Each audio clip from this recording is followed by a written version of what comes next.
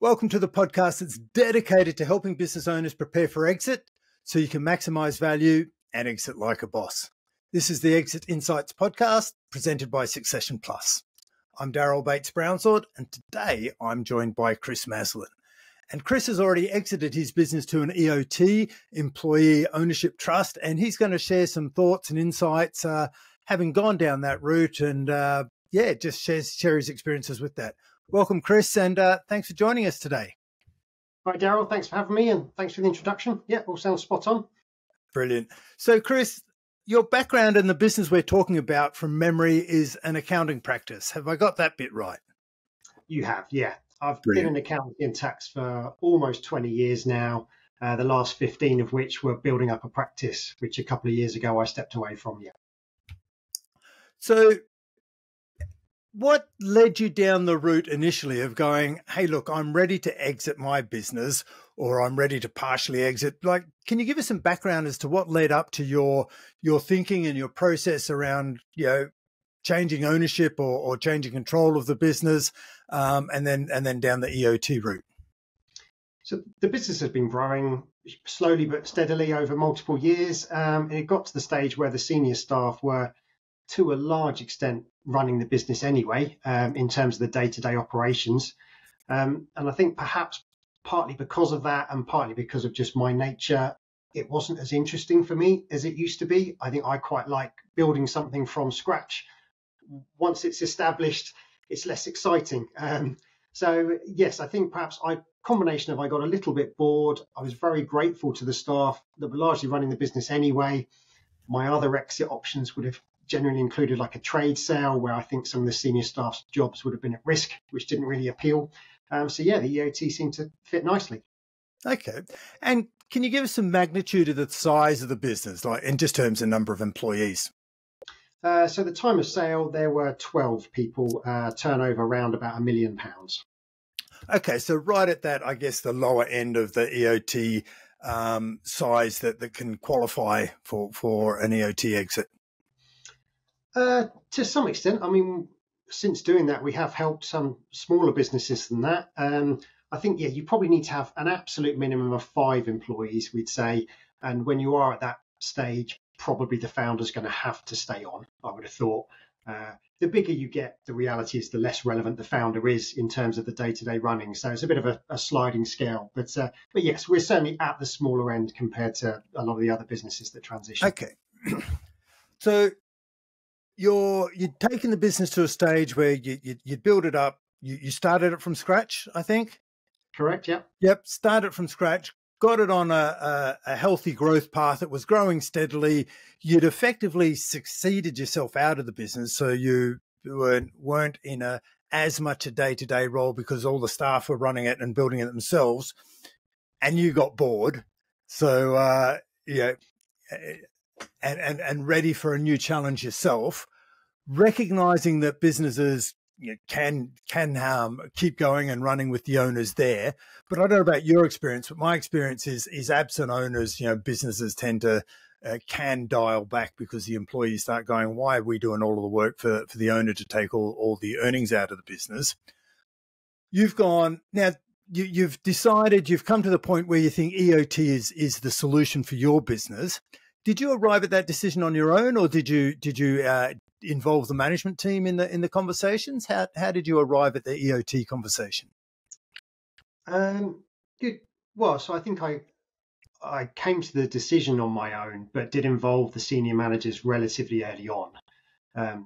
So as you suggested earlier, yes, in theory, I could have retained the shares forever, disappear off into the sunset, the staff run the business, and I still take the profits.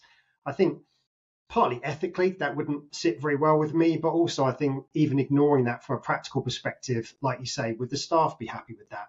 I think when the owner's coming in and the owner's leading the business, a lot of the times the staff are happy with that. They are just employees, but they are following this leader. But if I was, openly disappearing off, I think the mindset might have changed. So that's why the EOT appealed. And in terms of involving them, I was very aware of the fact that if they didn't like the idea and they didn't want to run with it, then it would have been a non-starter for us. But in terms of other options, management buyout wouldn't realistically have been an option. I think it's something that, a few decades ago was perfectly normal and perfectly achievable, but because sort of wages have kind of done this, whilst house prices have done this, your average up and coming 30-year-old simply isn't in a position to be able to raise the capital to buy out their previous owner. So the EOT enabled them to take control gradually from myself without having to put their hands in their pockets. Okay. So that's a nice summary. And when you first raised it with them and you said, here's my thinking, and you involved them in the conversations, were they aware of employee ownership or an EOT specifically at that stage when you first raised it? Not at all. So obviously they all know it fairly well now, but I suppose we're talking 4 years ago, maybe the idea was first broached. And given it was, I think, so 2014 that the legislation came in to make EOTs possible, yep, the awareness of them has been increasing, I would say, quite slowly. So the reality is 4 years ago, they were relatively unheard of things. I think they're still a bit niche, but the awareness is growing. So at the time, the staff had no idea what an employee ownership trust was. Neither did I particularly. I just read about it and read some of the headlines and quite liked the idea. Yep. So you did your research effectively together. And when they started to realize that, I'll say it, they were going to end up with a free business effectively. I say that loosely, and that you were going to phase out and the future profits, the business, you'd be paid out with future revenues, and they would end up with a controlling stake and ownership of the business. What was their response when you sort of said you're going to acknowledge their contribution in this way? I guess, I think everything you said is true. I suppose it paints a very positive spin on it from the employees. And I think it is good for the employees, but the slightly dark side is that they will typically be having to work for the business for multiple years after the sale, with a lot of the profits still coming to me rather than going to them. So they're sort of paying for the business with their blood, sweat and tears rather than with their cash. And certainly one of them in particular raised the point that, hold on, doesn't this mean that EOTs are great for people who join the business 5 or 10 years afterwards, but not so great for the people that, the long-term loyal ones that are there at the point of the transfer, because they're going to have to do all that early work without being able to benefit from much of the profits. So, yeah, it's an interesting dynamic trying to kind of square that circle. So, yeah, absolutely. So how did you handle that question? Because it's a good question. Well, so things that were sort of specific to our situation, which others could potentially do, but there's no need to, just revolved around trying to make it that there was a less significant cutoff. So your stereotypical situation is up to EOT sale, the founder owns it all, fine, everything's quite straightforward. Then the sale happens and the founder will be owed a big chunk of profits for, let's say, 5 years. The timeline can vary, but let's say 5 years. And then bang, 5 years, that suddenly stops. All of a sudden, it's like the staff have got all the money in the world from that point onwards. It's sort of like clearing your mortgage. You suddenly got all this disposable income. But the downside is that for those first 5 years, there's potentially not a huge amount in it for them. So what we did, I didn't sell 100%. So I retained a fairly significant stake, which meant that the amount that they were paying was reduced because they're not buying 100%. I also agreed to waive my right to dividends for the period whilst I was being paid out, which certainly isn't compulsory. It does seem to be fairly normal. The reason being, if you don't do that, you work out what the profits are. You then say, right, this chunk's mine because I own this much share still. This chunk's for the EOT, but of that, this chunk of it's still mine because you owe it to me. So it was just a nice way that we could make it so that whilst I was getting the deferred consideration payments, there was still a decent profit share for the staff. And if anything, the flip side is that once those deferred consideration payments are cleared, I'm making no guarantees that I'm going to continue to waive my dividends. So, it shouldn't change that much in terms of what's available to the staff.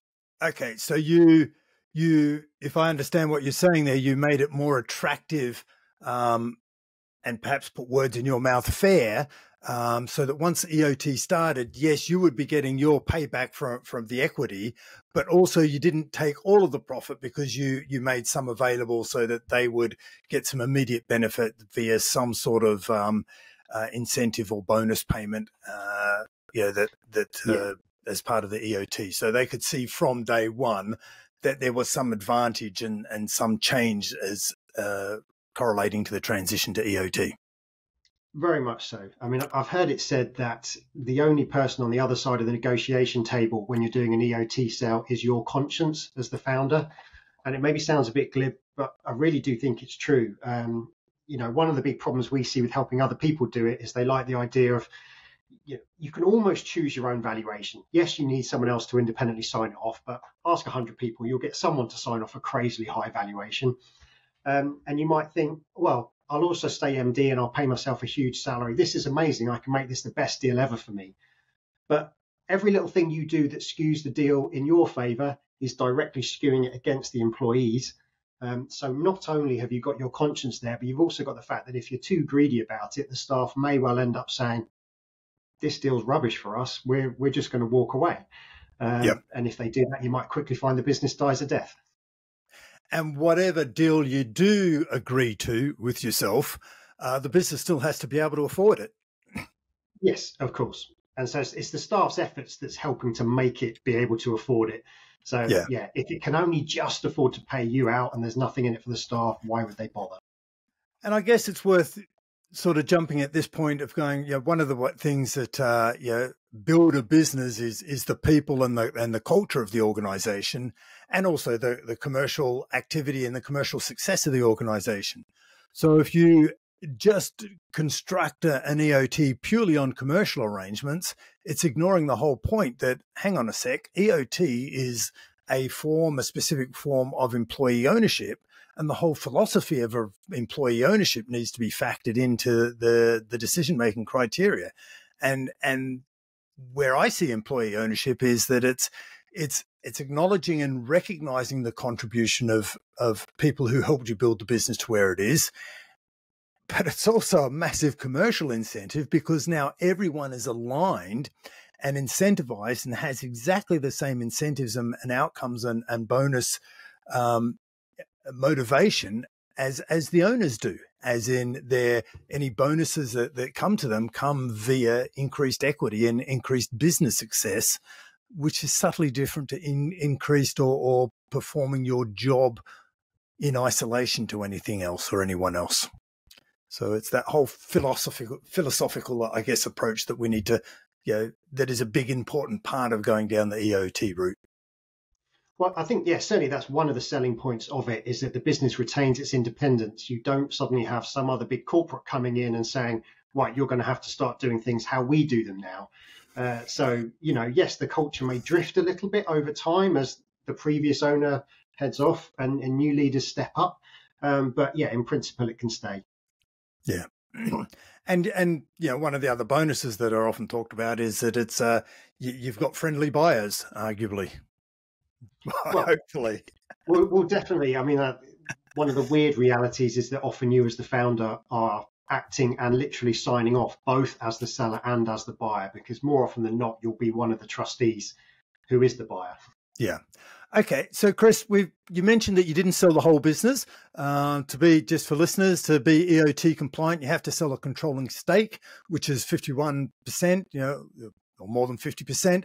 How much did you sell, out of curiosity? Or the more important question is, what do you plan to do with the remaining equity? So at the time we sold 60%. With hindsight, would I do things differently? Possibly, possibly not. The logic at the time was that we've had and still have a relatively young team. I'm not that old, but I was one of the older people there. So perhaps could be a lack of stability there, or a perceived lack of stability. Young people want to go off and do exciting things, etc., etc. And I felt like by me retaining a significant stake, if the business were to fall apart because a couple of the key staff would disappear, then I would have the financial incentive to step back in and kind of steady the ship, or however you want to phrase it. I don't know whether or not that was a good idea, but one of the things it has done is given me flexibility in terms of what I can do with those shares now. So, for example, within about 18 months of the transition, we put 3 people on what I would call the leadership team at the time of transition. So the people to really run the business going forwards. Within 18 months of that, 2 of them had moved on. Wow. Just different factors. One of them took a shiny job in London. Had always been lured by the big lights, and it was just too good an opportunity to miss.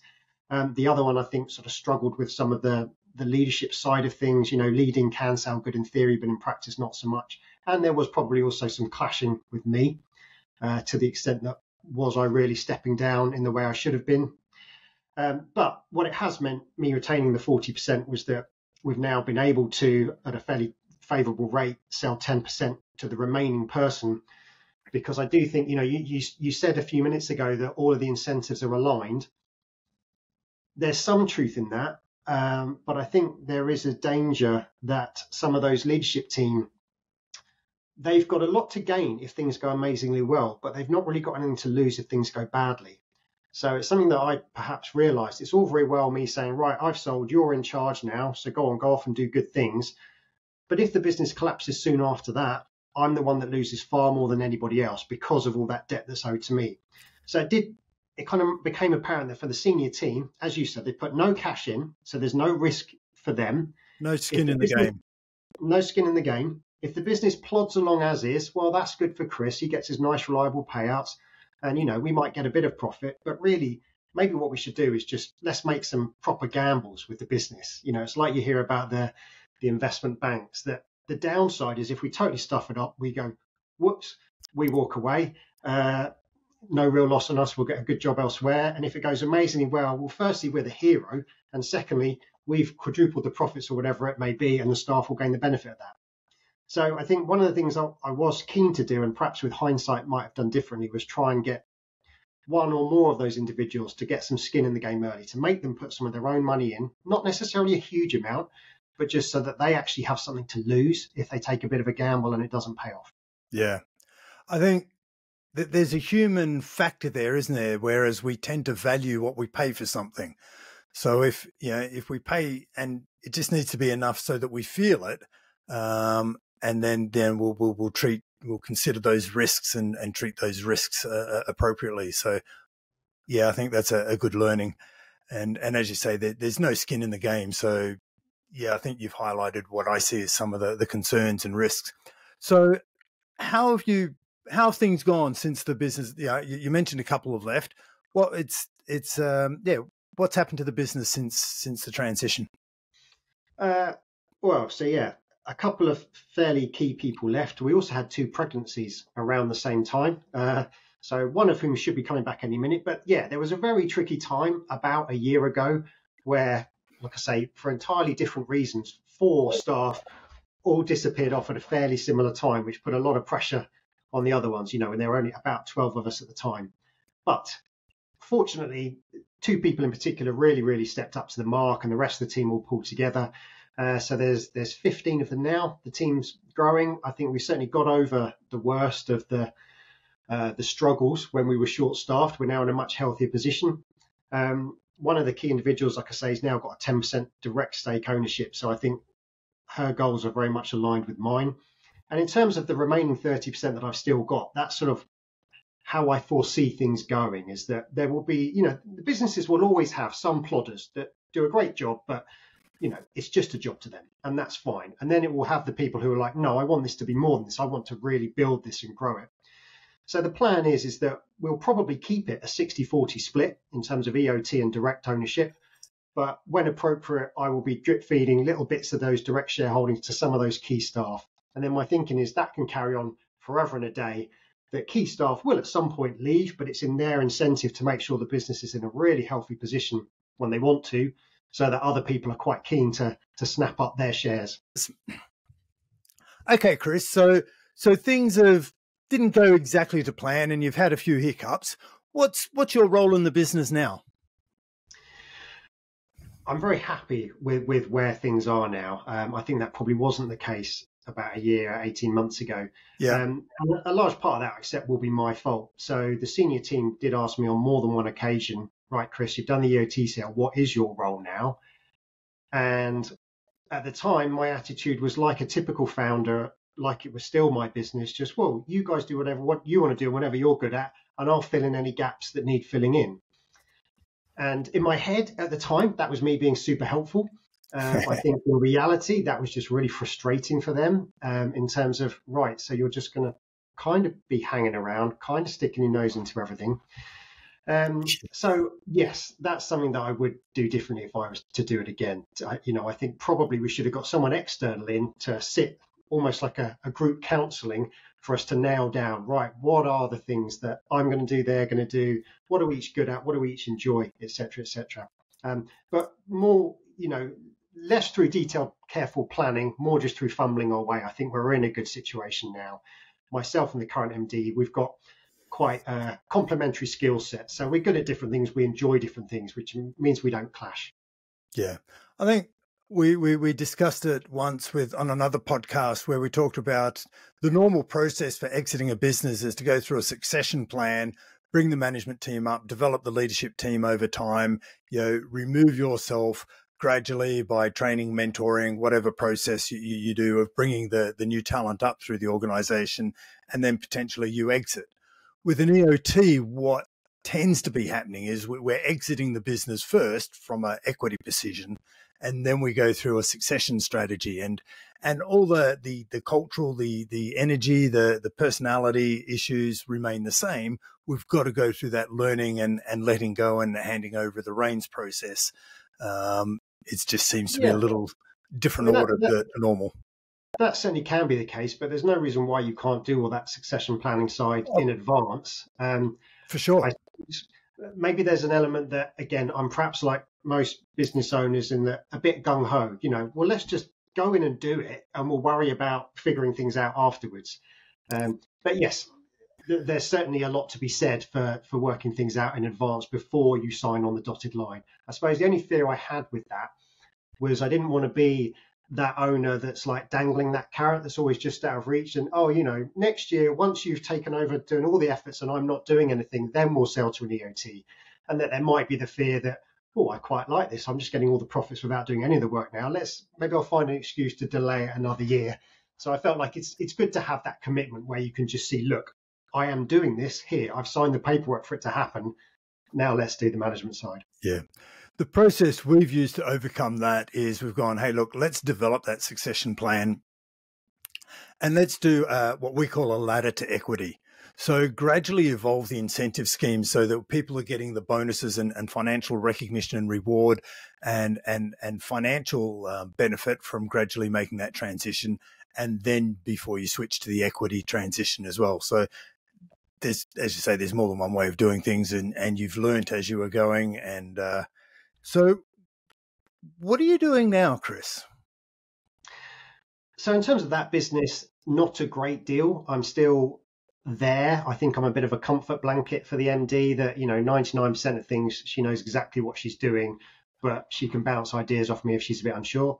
But what I'm spending most of my time doing these days is effectively helping other businesses at the smaller end do the same thing. So helping them with the accounts, tax and legal side of selling their business to an EOT.